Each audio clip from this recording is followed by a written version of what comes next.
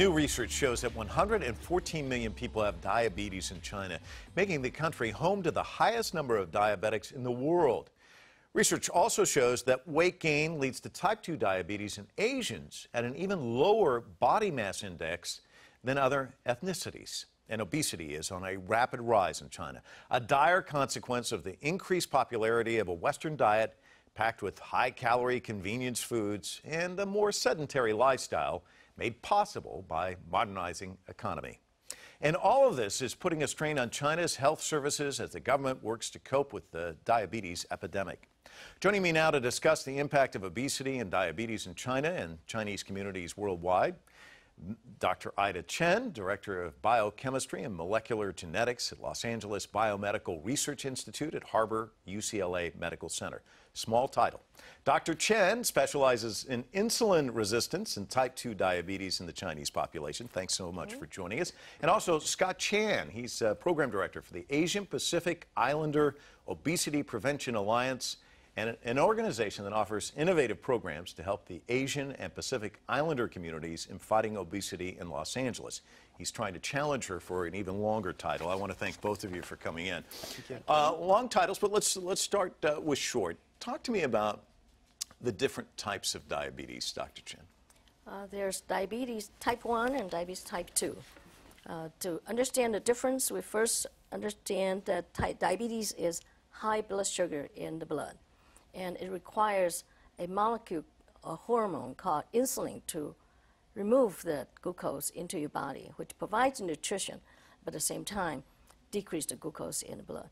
Type 1 people do not have insulin because their pancreas is gone. Type 2 people have insulin, but the body do not respond to insulin. So we call this insulin resistance. So these are the two fundamental difference. Why the staggering numbers in China, would you say? It's increase of food, amount of the abundance of food and the type of food, modernized food. You know, the people used to eat vegetables or they have gardens. Now they have power bars or soft drinks instead. And also it's more cars. People don't walk anymore. People drive around a corner just to buy a simple thing, you know. So the lack of walking, exercise, I hate to use the word exercise, the lack of physical activities and too much intake of food and the carbohydrate food. Now, people always say, oh, it's the rice. It's not a rice. It's too much rice.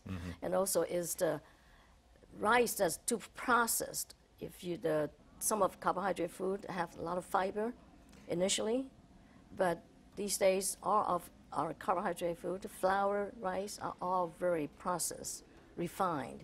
So we lose all the fiber, but we continue to eat more.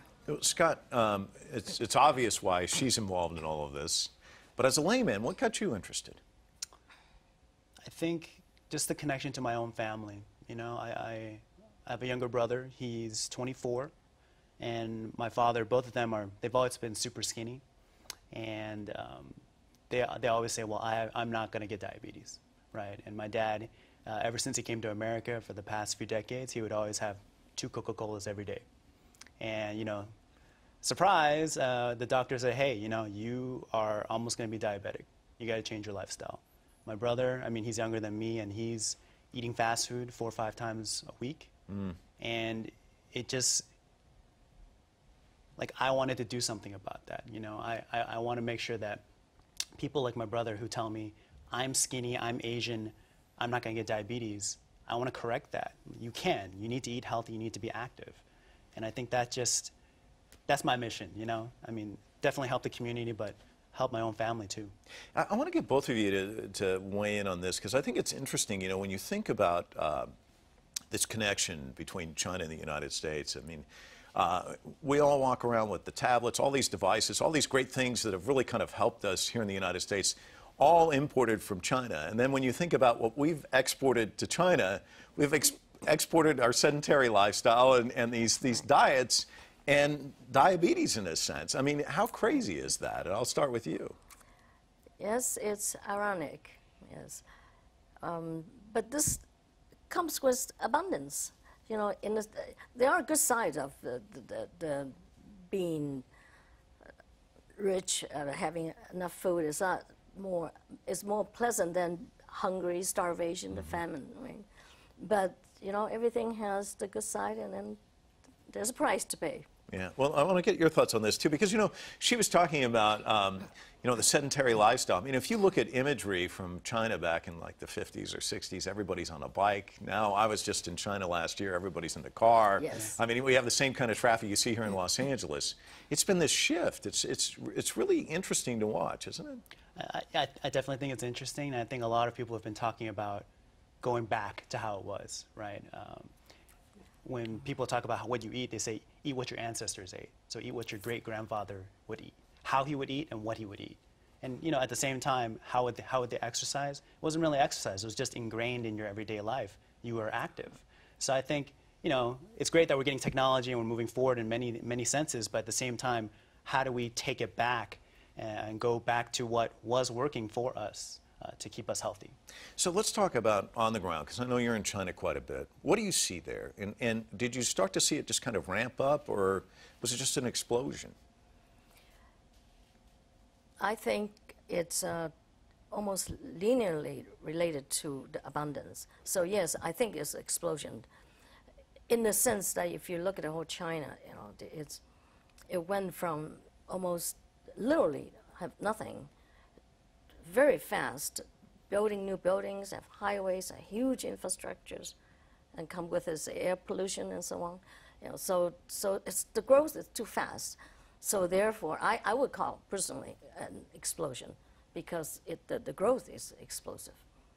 But it's not like a light switch where you can turn it off, though. I mean, when you're talking about your own personal connections, your father, your brother, and the community at large, I mean, it's not something, and like you were saying, getting back to the basics, eating the way we used to. I mean, when we think of Chinese cuisine, I mean, that's a great way to live. Lots of vegetables, great food, and yet now this kind of shift to the West and the, you know, the high-fat, caloric stuff, it's very different today. Yeah, I think it's interesting that it's more affordable to be unhealthy, right? If we want to go back to what we used to eat and be active like how we used to be, that's expensive. If we want to, you know, people don't grow their own food in their gardens anymore. They don't, organic is expensive, but organic used to be normal, right? So it's just interesting that that's what it is now. It's more expensive to be healthy. Let me ask you about, you were talking about your dad. Is there denial? I mean, is the community accepting that this really is a problem, or are a lot of people still in denial, would you say? I mean, I would say that there's a model minority myth within health, within Asians, right? People just assume you're Asian, you're skinny, you're healthy. But that's completely wrong, you know? All because you're skinny doesn't mean you're healthy. You can be skinny and still have diabetes. So I would say folks like my father, they denied it until the doctor said, hey, you're about to get diabetes, you know? And I think that's a very common trend when we work with people in the community. They don't see it as an issue. They're like, well, I'm not overweight. I'm not feeling any symptoms. And, you know, by the time you do get symptoms, it might be a bit late in the game. Yeah. But there's a lot of things that is genetic, too. It's not just environmental, you know. So you can be skinny or fat if you have acquired a certain kind of genes. You know, you are more vulnerable to certain disease. It's not just diabetes, you know, heart disease or allergies and all kinds of things. If you have the genes runs in your family, you are just more likely to have certain kind of disease. What were you talking about? Now, the environment gene interaction is very important. Sorry for the interruption. So the environment often brings out the genetic background of within the person.